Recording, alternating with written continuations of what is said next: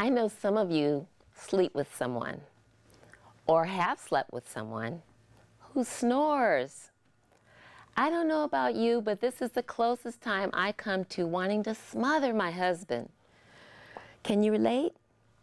Or is it just me?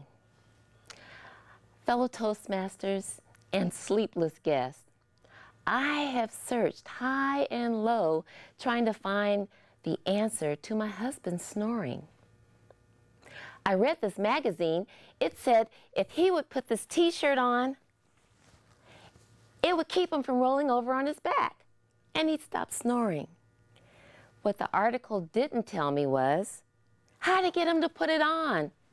He won't do it. I tell you, the first thing I try to do with this technique is when my husband starts snoring, I will reach over and give him a little tap, tap, tap right here on the forehead. He'll roll over and I can get back to sleep. Why do I feel this way? Instincts. Our prehistoric DNA says that when we feel scared or threatened, our instinct is to fight. Just think about it. You're back in prehistoric times. You and the family are in the cave, just kicking back, just chilling.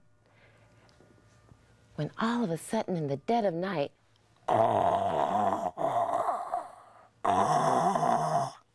you jump into action.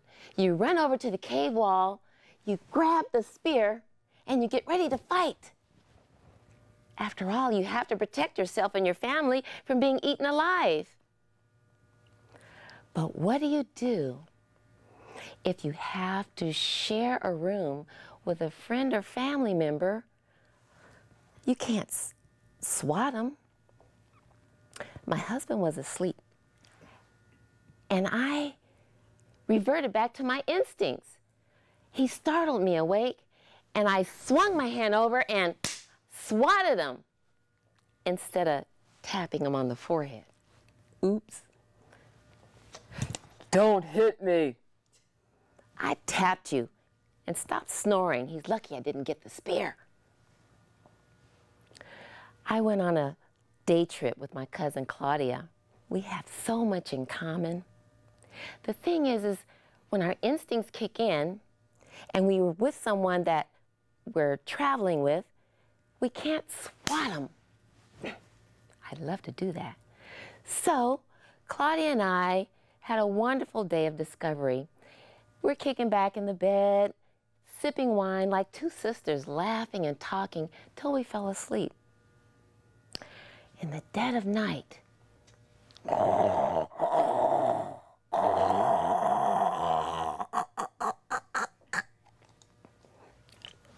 my eyes popped open. I was startled. The noise was so loud, I didn't know what was happening. Finally, I realized, Claudia, I had to nudge her, couldn't swat her. Claudia, you're snoring. She rolled over and I finally fell asleep again.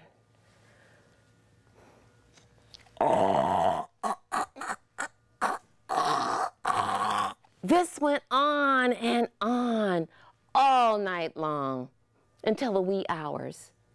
I was on the verge of hysteria. I stumbled out of bed. I was looking for something, anything. No, not a spear. Something to sleep on. I had to flee. After all, our instincts say when we feel threatened or scared, we either fight or we flee. Fight or flight.